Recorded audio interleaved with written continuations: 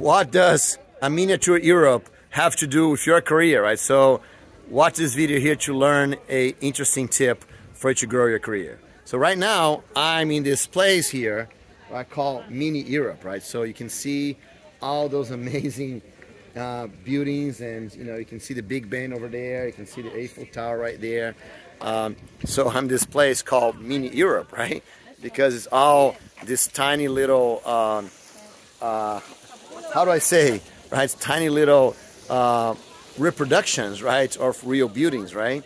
And the first thing I thought when I'm right in the entrance, the first thing I thought when I got inside here was, this is awesome for the career. Because here's the thing, for you to grow your career, for you to learn new skills, for you to learn new technologies, the best thing for you to do is mini projects, right? You do, because mini projects are exactly the way that you need for you to apply your skills, for you to learn skills, for you to really do things in the real world, right? Because the best way to practice is to practice real things, right? Not, lots of people want to do, right? Just gonna do tutorials and do mini projects. They're like just exercises, and that's not the best way to learn things, right? The best way to learn things is to do real things, right? But for small problems, right? For small real life situations, right? The closest you are to the reality, the better it's going to be, right? So those buildings right there, they're small, but they try to replicate the features of the real thing, for features of the big thing, right?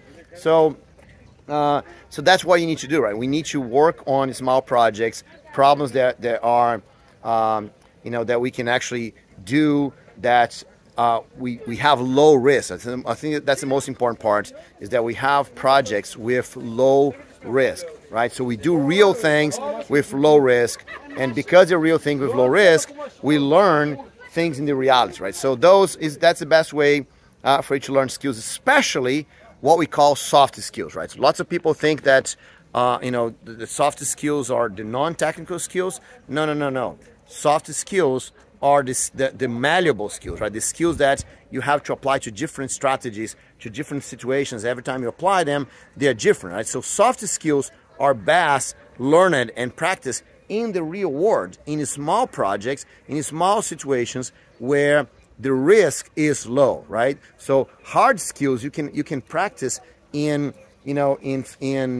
exercises, right? So for example, if you want to learn a programming language is a hard skill because it's a precise skill, right? Or typing on the keyboard is a precise skill. So those things you learn by doing exercises, right? Because then you repeat, and you do exercise. But a soft skill, like solving problems or software development or speaking, public speaking, those are all soft skills.